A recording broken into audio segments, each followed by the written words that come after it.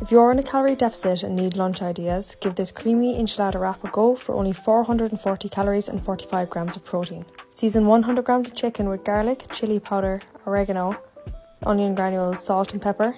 Cook the chicken on each side for 2 to 3 minutes in both black beans, peppers, light cheese, yogurt, cooked chicken, enchilada sauce and coriander, and mix that together. Pour filling onto wrap, fold your wrap, toast on each side for 3 to 4 minutes, and make sure that you follow and like for weekly lunch recipes.